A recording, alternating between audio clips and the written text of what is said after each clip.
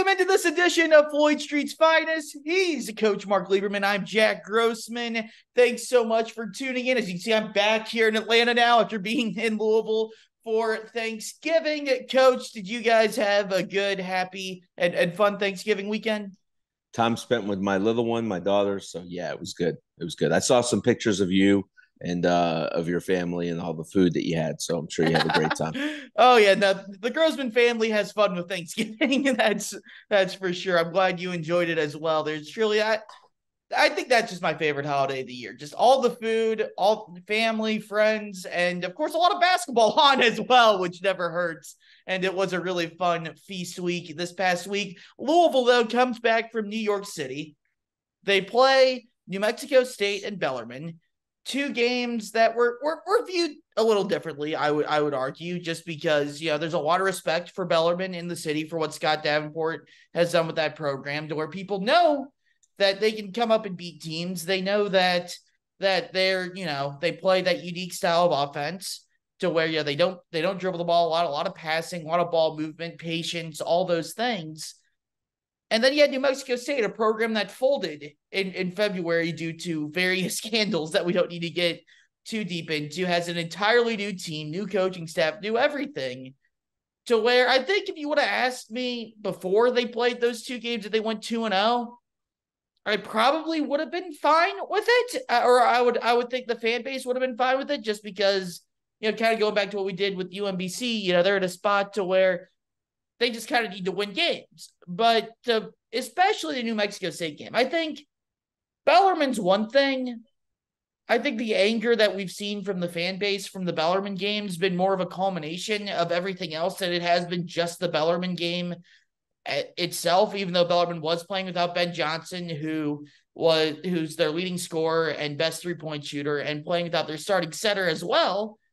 Well, New Mexico State, I feel like, is more of the game where, okay, you needed overtime to beat that team, and you needed 6 dudes to foul out and to shoot 49 free throws to do it. I think the big picture of, is this program going in the right direction? Yes, it's November 30th, and they've already matched as many wins as they had last year. But I'm struggling to do the, hey, they won games, let's praise them for winning games thing that I feel like I kind of did after the UMBC game. The question for me becomes, are we seeing enough of an improvement even in wins against low major teams to where they're really struggling to win a couple of these games? Yeah, the wins, they can mask some of the mistakes, some of the perception of what's happening on the floor. Look, it's good to win games. You need to win those games, but the proverbial eye test that people want to see, and they want to see a dominant performance in those two games. Yeah, it's just not there. They're trailing both games at the half. The good part is they've come out and scored 50 some odd points in both second halves, and they've been in attack mode and so on. But yeah, to struggle against these type of guarantee type of teams that you're basically, okay, you're getting prepared for Virginia Tech on Sunday, your first ACC matchup, and Kentucky down the line and so on. Yeah, it's not it's not pretty, but it certainly is. It certainly is where you just want to see, okay, this is what they are. This is who they're becoming, and they're struggling to fight back against teams that they should beat by 20. Yeah, and that's the thing. Like, if you were to beat UMBC by 15-20, if you were to just simply beat Chattanooga, if you beat New Mexico State by 15-20, people can swallow beating Bellarmine by 6 or by 5. It was Right. because, again, going back to, people respect Bellarmine a lot in the city of Louisville. Scotty D runs a really good program there. Like, yes, it's a low major, but you can rationalize that just within itself. It's when you Sure. combine it with everything else that it really becomes, okay, you got to beat Bellarmine by more than 5 points when Bellarmine's playing down 2 starters, with one of them being their best player in terms of scoring and 3-point shooting. And on top of it all, you look at that first half, You score 22 points in the first half against an Atlantic Sun team. You have, again, Bellarmine's starting center has been out all year. Brandon Huntley-Hatfield, J.J. Trader, and Dennis Evans combined for 0 points and 6 rebounds in the first half. That's not taking advantage of where the strength should have been in that game. Now, they were much better in the second half, especially Huntley-Hatfield. He was a lot more aggressive, and the team as a whole was a lot more aggressive. But you got to figure out a way to do that for more than 5-6 minutes in a game, because I felt like Louisville played 5-6 minutes of good basketball against Bellarmine last night, and that was from about the 14.5-minute mark through the 10-minute mark, where they went on a 14-1 run, built up a 12-point lead, and then just kind of did barely enough to hold Bellarmine off the rest of the way. I thought against New Mexico State, Louisville played about a minute and a half of good basketball, and that was when they were down 8 with about 90 seconds left, whatever the heck it was, and they got really desperate and were able to force overtime, thanks to honestly partly New Mexico State's coach icing his own free throw shooter with a second and a half left, which I got to ask you about that. Yeah. New Mexico State heading to the line, tie game, second and a half left, coach calls timeout. Would you ever do anything like that in that situation? The perception of icing a shooter, sometimes, you might notice something and want to calm them down. I'm not anti calling a timeout with a guy shooting a free throw. I know that's the pervert, that's the term, icing a guy and all that kind of stuff. It's the feel. You have a pulse of your players, and so I can understand the perspective from fans and from media that's never the right thing to do. For me, it's not that big a deal, especially if you know what kind of kids you have. Having said that, you want to make sure you're setting up if what you're going to do defensively, if you miss or so on. So, but in that situation, probably not.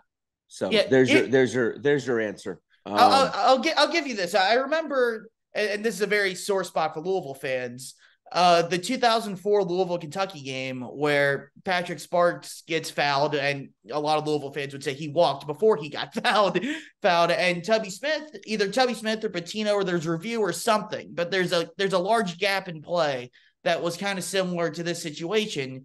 And of course, Kentucky was down 1 at that point, so there's even more pressure on Sparks than there was on the New Mexico State kid with the game tied. But I remember seeing that Tubby Smith says, after Patrick Sparks hits these 3 free throws, here's what we're going to do. And that's something that worked in that case, because Sparks hit 3 free throws. Kentucky ended up stealing that game in Freedom Hall. But I would have rather of them, in terms of like icing the shooter, I have no idea if it actually works. I know people, when they miss the free throws or miss a field goal or something like that, people like to say that. But I would have rather them let him shoot the first free throw. Then if he makes or misses it, then you call the timeout no matter what, to where you can set up your defense, not give Louisville the timeout after the second free throw if he were to make it, to set up a play and be able to organize themselves. But then you at least get the first free throw. If he makes it, then you have the lead. You know what you're getting into. If you miss it, then you can do the Tubby Smith thing of, you're going to make the second one, and then here's what we're going to do type of deal. But, obviously it did work out. Louisville got incredibly lucky on that and was able to steal the game anyways. But that's 2 games where you played probably about 5.5, 6, 7 minutes of good basketball against 2 low major teams. That was enough to win both of the games. But I think the fan base at this point, like if you were to do that last season, they would say, okay, year 1, whatever. Like, fine, you're winning games. We take it. It's fine. But you look at it this year, I think there's a lot more pressure, obviously, on Kenny right now to not just win games, to look good doing it. And they just haven't done that against these low major teams, compounding with the fact that they had chances to win against Texas and Indiana up in New York and weren't able to pull either of those out. Yeah, they're trying to find out, even on the rotations and who's going to play, and then you kind of limit that in the second half. Obviously, the Ty-Laur situation as well, but which we'll talk about. But it's you're not saying, okay, this team. You could sit here and argue and say, well, are they getting better, incrementally better? Are they just surviving? Are they just finding a weaker opponent and having some high major Division I athletes and getting to the line and scoring and so on. So yeah, it's the school of thought here is, yeah, you still just don't know what you have with this Louisville basketball team. You just don't know if this is something, are they gonna when they go to Virginia Tech, are they gonna play like they did against Texas? You just don't know who they are. They have an identity crisis right now. Yeah, they do. And that's something that, unfortunately, I'll put it this way. The best case scenario for Louisville basketball right now is that they have an identity crisis. They don't know who they are, but they figure it out against Virginia Tech or against the ACC schedule in January, or even against the last couple non-con games they have with DePaul and Pepperdine and Arkansas State. The worst case scenario is that this is who they are, and they're just surviving these guarantee games. And once they start playing actual opponents, New York City was just a blip, and you weren't able to take advantage of those good performances with wins.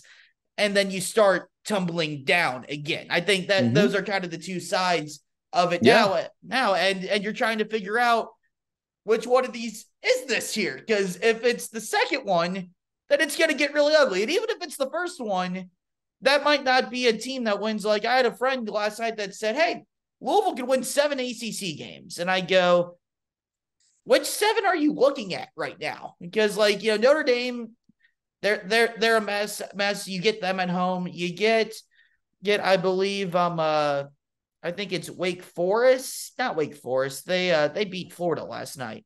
But you get, some games like Boston College. Yeah, maybe. Boston College. That's who I'm trying to think of. Boston College at home, which Ken Pom has Boston College beating Louisville in the Cum Center actually right now. Georgia Tech is the other one who I'm thinking of, who just beat a top 25 Mississippi State team last night. I mean, like the ACC, I want to get to this later, but I'm going to say this now. The ACC was really impressive in the ACC SEC Challenge. Other than, Miami kind of getting blown out by Kentucky, which I think that says more about Kentucky than it does Miami.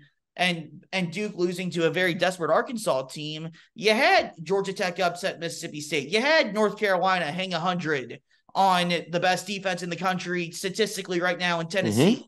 You had, Wake Forest beat Florida. You had Clemson go into Tuscaloosa and beat Alabama. The ACC fared really good in the ACC SEC Challenge. And I think the conference, it's not back to where it was like the Zion Williamson year, where they had 3 number 1 seeds and were historically great, or like what the ACC has traditionally been. But I do think you have a clear top with Miami, with Duke, with North Carolina.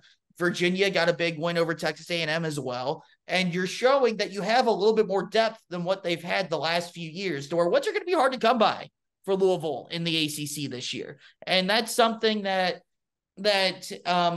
looking at what they're doing right now, yes, you're winning games, but you got to show me that you can beat competent teams. And there's a lot more competent teams in the ACC than what there were the last couple of years. Yeah, there certainly is.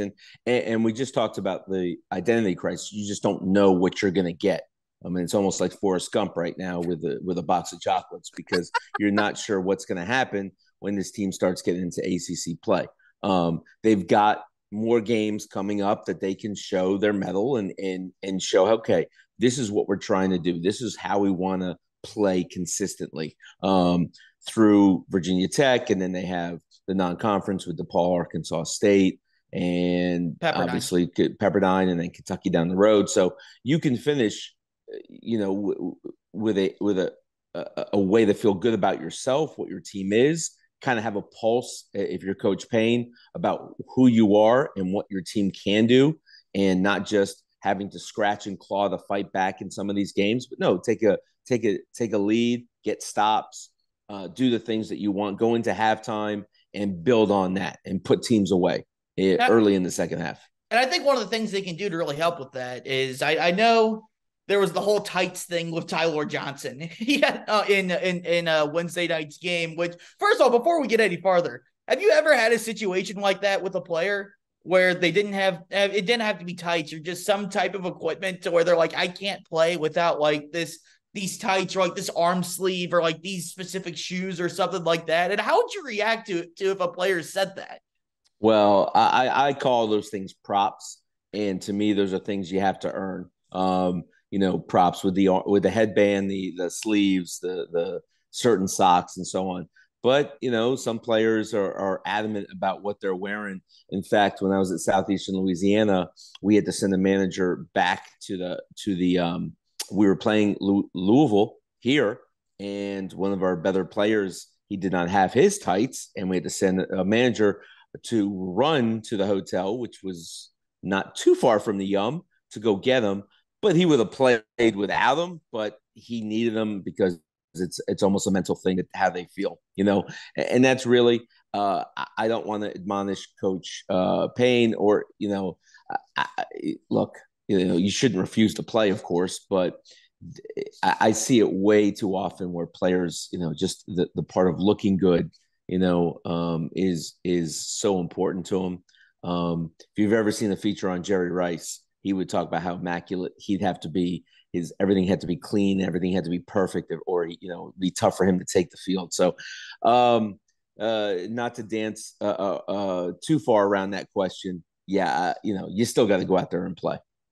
Yeah, I mean, it's first of all, I'm stunned Kenny Payne talked about it in the presser, which I think I think that's more to do with kind of him feeling the pressure of where he's at right now because there's not. I don't think so. I just think that's. I don't think it's a pressure thing. I think he is. If you've noticed, I don't think when he goes up there, there's a filter. I think he's going to say exactly what he thinks. I think if something happens, he's going to mention it. I just think that's the way he feels he needs to present his program, not realizing that that's going to be a huge topic for debate. Yeah, I think, which I don't know if you've seen the audio of it, but he's kind of chuckling as he's saying it to where, there's been other times like, just last week when he said that Woodson tricked him with the 2-3 zone, where I don't think he really realized what he was saying. I think this time he kind of knew, like, okay, this is going to be a big thing. But, like, you get asked the question, why did Ty-Laur Johnson play 3 minutes in the first half? And there really isn't a tactical answer for why you would do that. It's like he wasn't in foul trouble. He didn't really do anything. He wasn't missing a bunch of defensive assignments or anything like that. Like, they gave him the out to say it in the question. I'm not sure who asked the question, but the question goes, did he miss defensive assignments or something? And that's why you took him out. He had to reset. So he had that opportunity to take that out. But honestly, as much as I've especially been critical of Kenny Payne at press conferences, I kind of do enjoy the freshness of him just being honest and saying what happened. It raises other questions about, kind of how that happens and what happens there. But I do think it's, I'll put it this way. It's the only explanation he could have given, even it being very Louisville basketball in terms of nothing goes normal or smoothly over there the last few years. Mm-hmm. But it's the only answer he could have given that I feel like people wouldn't have gotten completely angry at him over. And that was simply to tell the truth at that point. So I don't know whether it's credit or what it is. I do like that he told the truth, and it gave us, 3 minutes of discussing on this. But I do want to say this about Ty-Laur Johnson. We've seen it consistently now over the course of the last 5 games, especially, to where he comes in and really, all season, honestly. We talked about this in the exhibition games, to where he comes in and Louisville runs. You talk about identity crisis and all these things. Louisville seems to know what they want to do when Ty-Laur Johnson's on the court. And that's attack the basket, have him try to beat people off the dribble and either, try to score, get to the free throw line, or set someone else up, play through the paint, get all the paint touches that Kenny Payne wants to talk about. On the other end, Ty-Laur pressures the ball and gets into people and really, is not that he's Russ Smith or Peyton Siva when it comes to defending on the perimeter, but he's easily their best perimeter on ball defender. He's much better, I think, than Sky Clark and Trey White and Mike James when it comes to that aspect. He's a guy, though, that through 7 games has only played 25 minutes or more twice. And that was against Texas up in New York, where he played 25 minutes, and New Mexico State on Sunday, where he played 30 minutes, but needed overtime to get there. Other than that, he played the last 15 and a half minutes of the game last night, but he played 19 minutes last night with the whole tights thing. So we'll kind of push that aside. 17 minutes against Indiana in a game where he quite literally turned that game around for Louisville until Indiana went to the 2-3 zone late in the game. 19 minutes against Coppin State, 16 minutes in the loss against Chattanooga, and 21 minutes against UMBC. I think if you're Louisville, I don't know whether or not you should be starting Ty-Laur Johnson, because I know, like Calipari's been doing that thing right now with not starting Reed Sheppard or Rob Dillingham and trying to figure out where guys fill their roles best. But Louisville looks a lot better when Ty-Laur Johnson's in the game. And I think Kenny Payne needs to, whether he starts him or not, he needs to be playing starters type minutes, 25, 30 plus minutes a game, to where I think, 7 games, still a small-ish sample size, but we're starting to get to that point now to where we're almost a quarter of the way through the season. Like, we can see this consistently where Ty-Laur Johnson has been effective for Louisville. Even if he's not always shooting the ball great, he makes things happen for Louisville that other guys just don't do for Louisville. To where, do you think he should be playing more minutes? How do you think Kenny Payne could work him in more? And just what has been the impact that he's really had, both in terms of the Bellarmine game last night and really in these last stretch of games? Well, he's a natural point guard. So you talk about the defensive, his pickup points and understanding how to be a gnat defensively, and even off the ball is pretty good. But offensively, he knows, even without, look, when he's playing in the open court, he's going to make a good decision. He's going to go downhill. He knows how to navigate ball screens. He gets in the paint. He creates those open threes. I mean, to start the second half, he's able to penetrate and get Sky Clark an open three in the corner. So look, he's going to find shooters. Guys collapse on him. He knows he has a feel. So for his minutes, I'm sure they're going to go up exponentially. As far as starting, it could help them get out of the gate quicker. This team could go smaller, and that might be more effective for them, where they're playing maybe one big, and they have it's whether it's Trey, Mike James. Sky, wow, so you're saying Ty-Laur, going really small. That's like Rick Pitino, Bridgie, or Cal Keurig at the 4 small. Yeah, well, yeah. I mean, if you're not going to get the production out of some of those guys anyway, and look, I think an overhaul, even defensively, I think this team could be a lot better if they really extend their pressure. They haven't been very good in the half court, so why not extend it in pressure and have quicker defenders out there regardless. But as far as Ty-Laur, I see his minutes are going to go up. He's going to play more because he's going to help them win. And you have to have people on the floor. He is a quintessential point. So by not having a quarterback on the floor, really it kind of erases some of the things that you do as having to overcoach and worry about sets and so on. He can just break a play and make a play. So he's the type of guy you need to have on the floor for sure. Yeah, and I think he's looking at the Bellarmine game on Wednesday night. I mean, it's pretty clear. He plays 3 minutes in the first half. Louisville doesn't draw a foul on Bellarmine until the 124 mark in the first half. And Louisville doesn't attempt a free throw in the first 20 minutes. He comes in and they shoot 22 free throws in the second half. I get it, like 5 or 6 of them were garbage time, just Bellarmine trying to foul late in the game to extend the game out. But you were still shooting 16, 17 free throws in the first 16, 17 minutes of the half, like a free throw a minute. That's pretty damn good. Yeah. And that's where Louisville's been at their best offensively, is attacking and getting to the free throw line and really, getting free and easy points. That's how they've made their offense go. And they do that their best when Ty-Laur Johnson's in the game. And as far as the slow starts go, I think that would help immensely if he were to start. All right. I hadn't really thought about them going that small with Mike James or Trey White at the 4, especially when you face, I think back to the Indiana game where they really punished both of those guys with Malik Renew late in that game off of switches, to where if you're playing a bigger team like a Duke or a Carolina, I'm not sure you can do that. But you're playing, DePaul or Pepperdine or Arkansas State or, some of these other teams, I think that's definitely something that could work. And obviously, if you do that, you got to, the bigger team's got to defend you on the other end as well, which Louisville would have to take advantage of. And then you just have to have some grit defensively. You have to have that regardless of who's in. But then there's the challenge of, okay, we have to guard these guys. And that makes it where you have to extend and bring your bigs out to guard some of those other guys. So, yeah, there's always There's always pluses and minuses. I'm always, okay, how can we attack this team? What's our best way to attack them and put them to compromise them defensively as well? As you guys know by now, we've partnered with BetMGM Sportsbook for this college basketball season. We're going to be using BetMGM lines to make all of our picks and predictions throughout the college basketball season. And we are going to have special offers for you, the listeners and the viewers on the Field of 68 each and every week during the season. If you haven't signed up with BetMGM yet, use the bonus code FIELD1500 and you will get up to a $1,500 first bet offer on your first wager on BetMGM Sportsbook. Here's what you got to do. Download the BetMGM app. Sign up using the bonus code FIELD1500. Deposit at least $10 and place your first wager on any game. You will receive up to $1,500 in bonus bets if that bet loses. Just make sure you use the bonus code FIELD1500 when you sign up.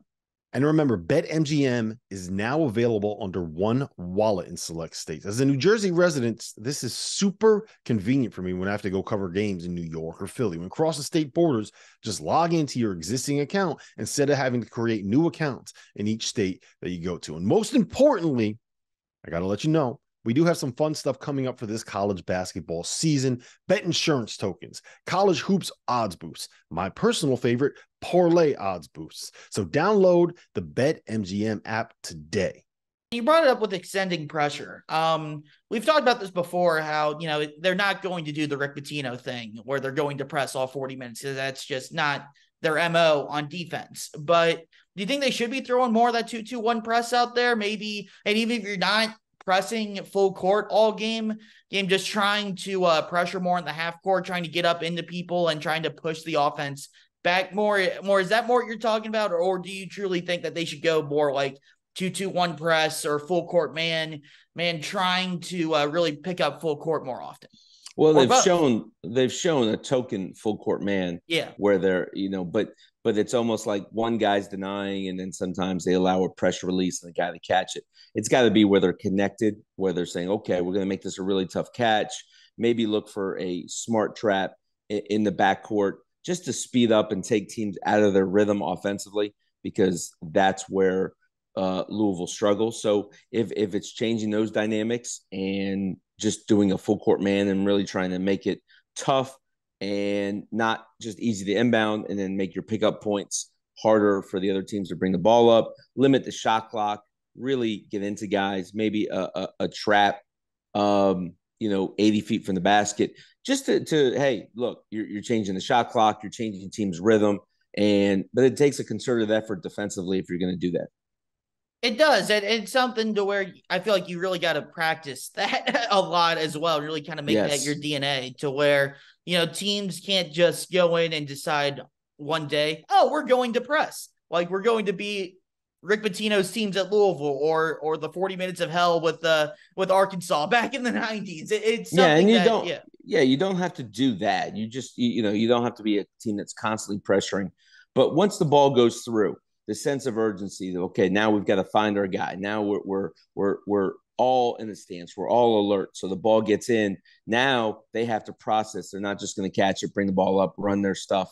They've got to process it. It takes time off the clock, and there's just got to be little tidbits that you can do to help your team defensively when you're struggling.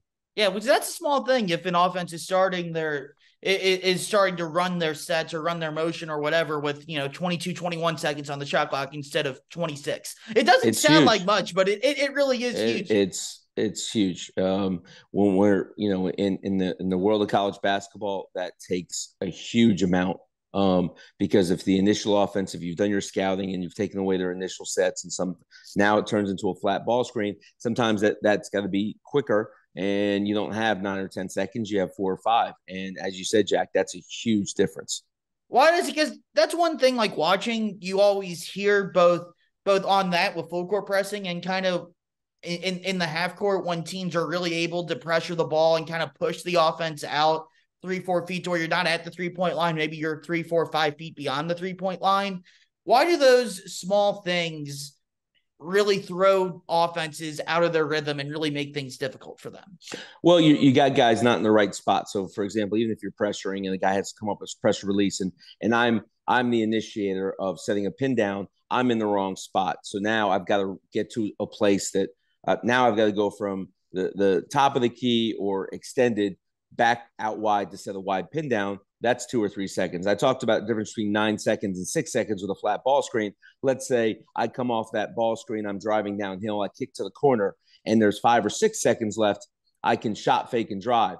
But if there's 1 or 2 seconds left, I've got to take that shot with a guy closing out on me. So when you extend pressure and you use more of the clock, you don't have the opportunity to maybe drive and make a secondary play off of the initial of the late action. You've got to do something immediate. So you can you can corral that late ball screen, force a pass, and now you're forcing a tougher shot where guys don't have a chance to drive a closeout because of using so much of the shot clock.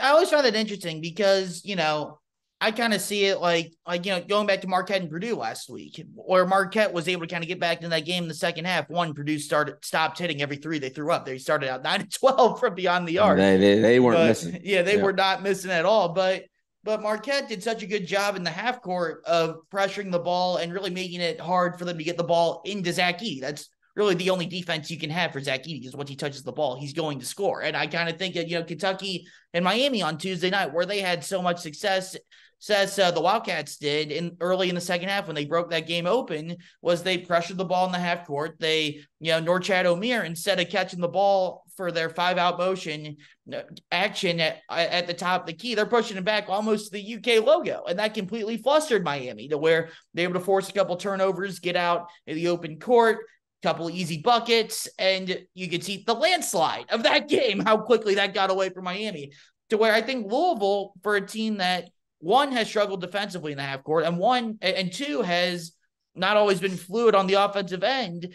That's something you can do to where that's not, again, I've said about 8-9 times at this point, doing the Rick Pitino all out full court pressing 40 minutes a game type deal. But I think that's something to where you can really affect other teams' offenses if you're able to just get them off of their comfort zone, get them off of their spots just by 2, 3, 4 feet, to where you can really affect them, get them out of their rhythm, and have a chance to have some more success on the defensive end. Mm-hmm. No, you're exactly right. I mean, that's what they can do. They're not going to be able to put in at this point in the year, you're in December, and you're not going to change completely flip what you're doing as far as a 2-2-1 or whatnot. But you can put in wrinkles to really change things up, but really be committed to that end. And then you got to have players, that was the big thing. You mentioned Miami and Kentucky. Kentucky was just absolutely pressuring it. And Miami became a bit offensive sensitive. They weren't scoring. They weren't, they would turn the ball over or taking bad shots. And all of a sudden, Kentucky is just getting out, and you're not getting back as you would if you made a basket or if you're scoring. So Kentucky was extremely impressive in that one. Yeah, they were. I mean, you could see it. Like, even when Miami wasn't turning the ball over, they let the offense dictate what they did defensively early in that second half. They really, you got to give Kentucky credit. Like, they were moving the ball great. They were, the ones that got into Miami's heads, but they got a lot of wide open jump shots just from Miami not rotating and kind of, it was stunning to see Kentucky break Miami's will like that. Mm-hmm. But you still expected Miami to get off the mat at some point. It just never happened in that second half, which was kind of stunning. Kentucky, I mean, Carolina for about 25-30 minutes looked incredibly impressive as well. Well, hanging 100 on that Tennessee team. Dalton Connect kind of saved face for the Vols a little bit on Wednesday night, dropping 37. That kid, I mean, again, I'm an Indiana grad, and Indiana was in on that on Dalton Connect, and they didn't get him. And I really wish they would have, because he's a baller. He's an absolute baller. I was at the Louisville Bellarmine game, so I didn't get to catch it yet and rewatch it. But it's almost like an NBA score, which, look, North Carolina traditionally can get up there, but you're not expecting Tennessee to give up 90-something points. Did they get to 100? So they did, and it was easy. So I worked at like 9:30 last night. I had a Sacramento Kings game. I don't think I'm getting in trouble by saying that. So I didn't have to get there. I'm giving you a pass. Thank you. So I did have to get there till late. So I got to see most of the Carolina game, and then once Louisville popped on, I'm kind of watching both of them. I had Virginia and A&M on on as well, kind of following all three of those. And what was stunning for me was in that first half, especially how easy Carolina was able to get whatever they wanted. I mean, Tennessee was absolutely shell-shocked early in the game. I mean, RJ Davis was getting the lane. Elliot Cadeau was getting to whatever spot he wanted to. They were getting open shots. They were hitting them. And it was, I was surprised. Well, I don't know whether to credit Carolina or just kind of say Tennessee didn't really have their normal juice on the defensive end that they always do, because Tennessee's so consistent on that end that makes me kind of want to lean towards more giving Carolina credit on that. But it was stunning how easily Carolina shredded the Tennessee defense, and they made it look. They quite honestly, they made it look really, really easy to score 52 points, whatever it was, that first half, and drop 100 on. I watched them in the Battle for Atlantis. They can definitely get to the rim and score, and they play with tempo, and they offensively they look like a great unit. So, but to hang that on Tennessee, that is surprising. I'm sure Rick Barnes, their practices the next couple of days, there's going to need helmets and shoulder pads for that one for sure. I mean, they almost need helmets and shoulder pads when they play most of the time. So I can only imagine what those practices are. But I mean, like Kentucky, though, that was what Reed Sheppard did in that game. I mean, he might play his way into being a one and done, because he was spectacular on both ends of the floor in that game. And then kind of the last thing I want to hit on with that was kind of the defense they played on Nigel Pack. I mean, Nigel Pack's a great player. I mean, he's been around the block to where, he's played in Cameron Indoor. He's played in the Dean Dome. He's played in Virginia. Back when he was at Kansas State, he's played in Fog Allen Fieldhouse and all the Big 12 arenas also. So Unigroup Arena wasn't going to be intimidating for him. But it was a combination of Sheppard, DJ Wagner, Dillingham, Aduthiero was on him at points. They held him to 2 points. Like, that is incredibly difficult to do on that standpoint. So I know we're a Louisville podcast, but when Kentucky did that to Miami, especially the ACC challenge, I just felt like that's worth mentioning, just how impressive Kentucky was in that game. No question. They were taking such individual pride defensively. It showed throughout the game. So yeah, very impressive for that young unit. It'll be interesting to see how they work back, whether they get Bradshaw or Big Z or Onyenso, any of those three, two of those three, all three of those guys, those 7-footers, trying to work them into the lineup, I think will be the next challenge for Calipari, because their schedule opens up. I mean, they play Carolina here in Atlanta, actually, which I'm very excited about. I think I'm going to be able to go to that game in a couple weeks, one way or the other, still working on it. But other than that, I mean, yes, they have the Louisville rivalry game, but like, they should roll. Like, let's be completely honest in that game. But they really don't get challenged other than Carolina until they go to Texas A&M and Mississippi State in mid-January. So Kentucky has a shot now to really kind of build some momentum. And if they get any of those 7-footers back, try to work them in against some lesser competition here for the next month or so. Yep. That's the thing. And they'll figure it out. I think those guys, everybody's worried about how it's going to change the style. It's still going to be playing fast. It's still going to be, those guys will be facilitators. Those guys will be screeners. Those guys will be guys that can defend. So it'll still be, it's not going to take away from the pace of play that Kentucky wants. Yeah. And I think that's the hope. I think the only thing that I guess Louisville fans who are hate watching Kentucky, which I'm sure there are some listening to this, I'm sure there's plenty. Yes. Yeah. There's always plenty when it comes to that rivalry. I guess the only hope that I'll give you for them is that if Calipari goes back to the archaic offense with the bigs that he's had the last couple of years, but I think he's had so much success with what they've been doing this year. I just don't see how that's a possibility to go back to what they've been doing the last few years. I think he's seen the light there. That standpoint. The players have as well. So that's not going to change immensely at all. Yeah. So let me ask you this before we get out of here. Back on Louisville. This will be the last thing we hit on. Looking at Kenny Payne, kind of back to the big picture stuff. They're sitting at 4-3 right now. They have 3 more very winnable non-conference games in DePaul, Pepperdine, and Arkansas State. Before that, they play at Virginia Tech. And then you get into ACC play. What is a realistic number of wins you can expect from Louisville right now, a month into the season, to where they got 4 already? That matches what they did last year. They haven't particularly looked great doing it, but they do have 4 wins. how many wins are you looking at for Louisville at this point in the season? For the total season, for the whole year? I mean, look, at this point, the one thing you never want with a program is, to be mediocre. You just don't want to be average. That's like it's almost worse than being rock bottom at times. It's just being, I know what Louisville fans went through last year, and going into this season, you weren't sure what to expect, and as of right now, you got to get those 3 non-conference. You got to steal. You'd love to steal one from either Virginia Tech or Kentucky, which is going to be. I mean, if they were to somehow beat Kentucky, I think that's the only way they could get the fan base to buy back into the idea of Kenny Payne. I mean, look, so. That's a part of it, man. It's and then I went through the ACC schedule. I mean, it's going to be it's tough. It's tough. You're going against some really good teams.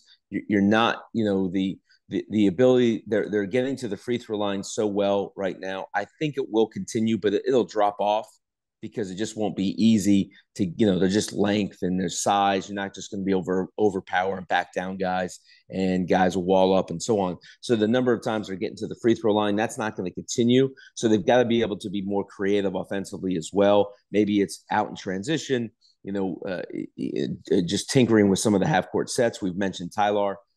Look, if you look at it, I think, if you're going to be optimistic, I think this team can win 14 to 15 games. If you're going to be, take care of your 3 other non-conference games and get to 7, try and steal one, and hope to get 6 or 7 wins in the ACC. I mean, that's kind of where the bar is. I would be surprised if this team wins 10 ACC games.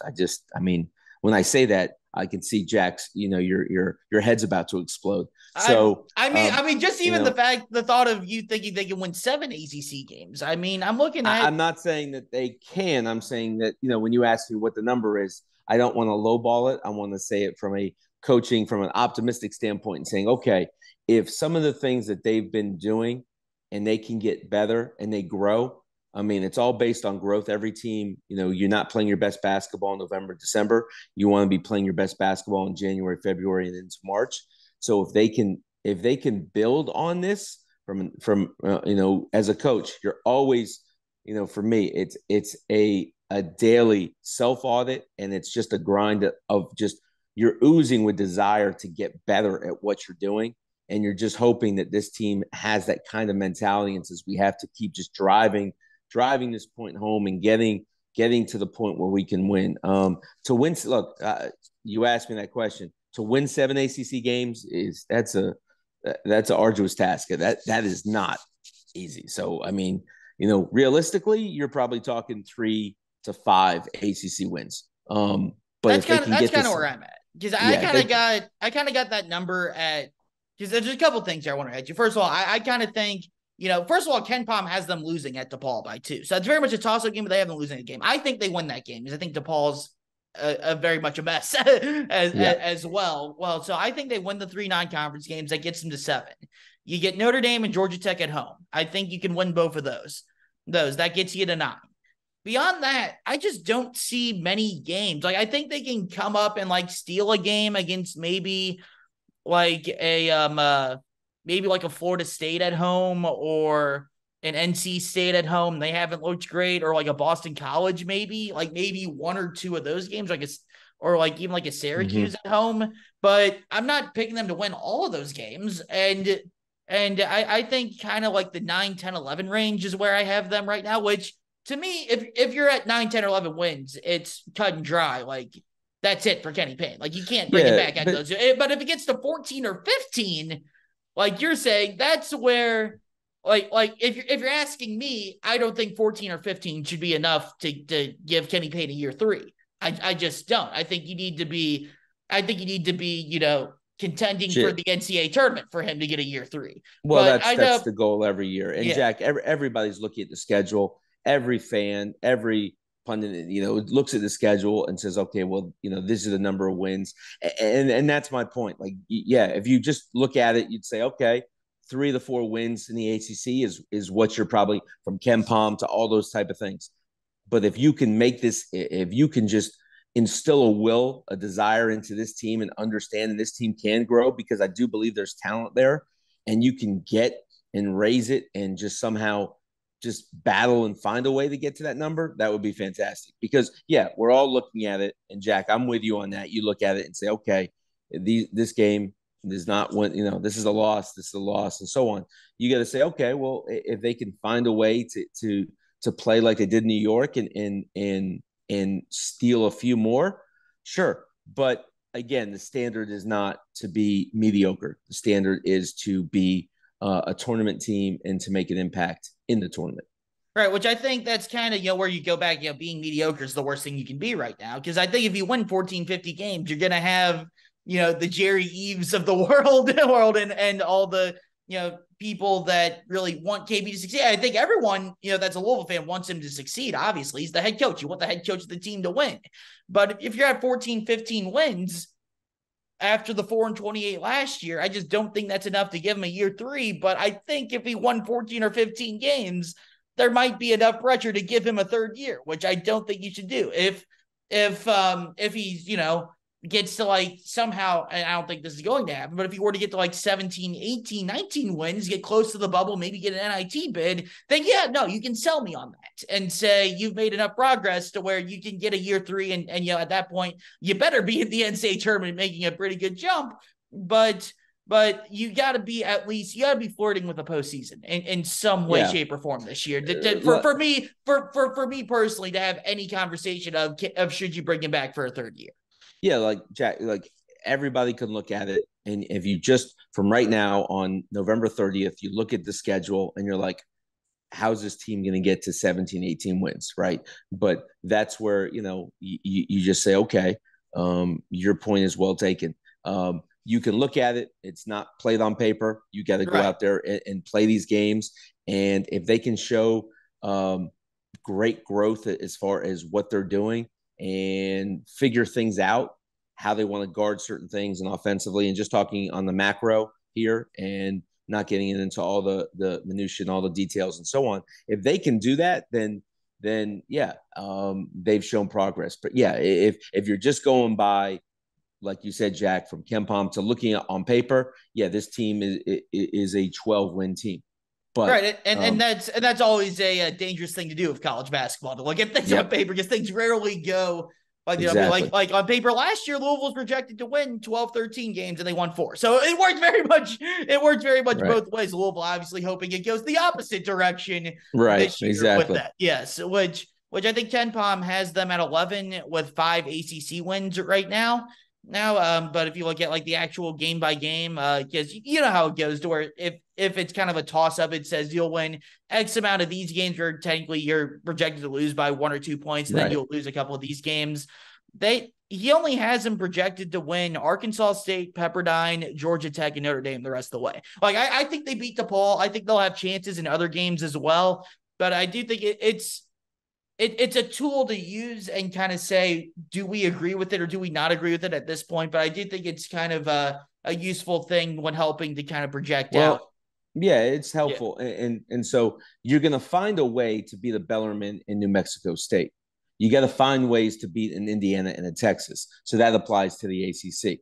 You're just going to find a way to beat those teams just because you can out-talent them.